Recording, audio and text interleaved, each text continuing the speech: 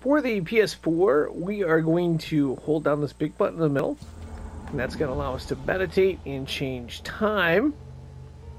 Now the next question is, how do we do it for the Xbox One? And the answer to that question is the view button. We're going to press and hold it, and that will allow us to meditate. And then one final question some of us may have, and that is, how do we do it for the PC?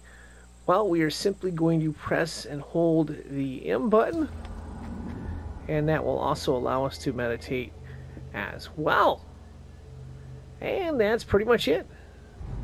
Thanks for watching, and good luck.